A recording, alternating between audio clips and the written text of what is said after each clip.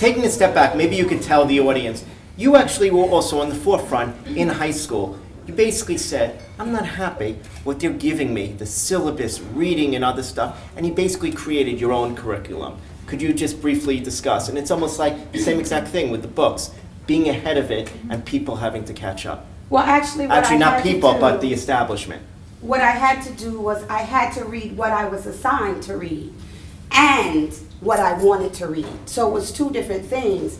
You see, because if you cannot keep up academically with the curriculum that they're giving you, then they'll just say that you're not intelligent, or that you have attention deficit disorder, or that you're not competitive, or that you have some kind of DNA inferiority, or they'll invent some kind of a problem for you and then slap the label on your face and give you some drugs to take, you know, to medicate yourself. So I had to actually master the academic curriculum that I was given in high school and in college, and then create an alternative curriculum. So in addition to reading all of the foolishness that I was assigned in high school and college, I also read back then Carter G. Woodson's Miseducation of the Negro, W.E.B. Du Bois, The Souls of Black Folk, E. Franklin Frazier's The Black Bourgeoisie. I read Frederick Douglass, his narrative. I read Autobiography of Malcolm X. Everything that could give me the answer to the question, what happened? You know, because when you're young and black in America and you come outside your project building, that is the question that is looming over your head. Like if you were a comic character, there would be a box that would say, what happened here? You know? And I think if you don't have the patience or the discipline to read and to study, you'll never get the answer to that question. And you'll start to think that you're living that way because you deserve it. Or that the reason why your mother and father don't have any money is because they're just stupid. They're just not as smart as everybody else.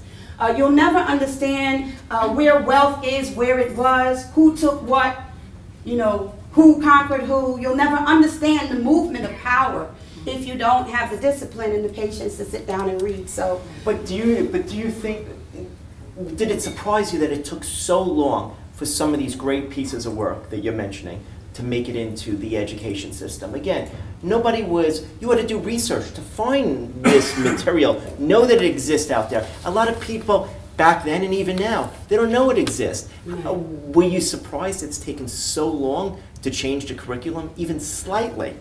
No, the definition of power or education in a system of power is to maintain the current arrangement of power.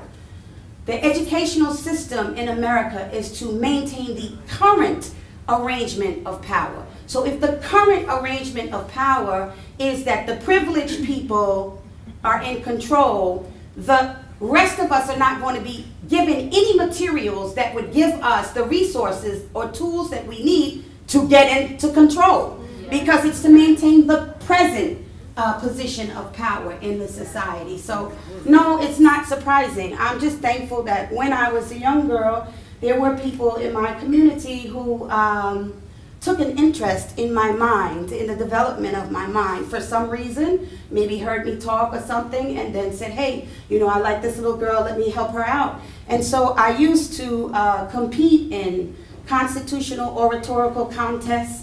I had to memorize the Constitution and speak extemporaneously about all of the amendments. I had tutoring after school with Mr. John Desane, who was a member of the Board of Education, and he introduced me to all these different titles and American poets. And I got to go to a lot of special places and special programs like Princeton Educational Testing Service and all of these things, because everybody wanted to know what happened here.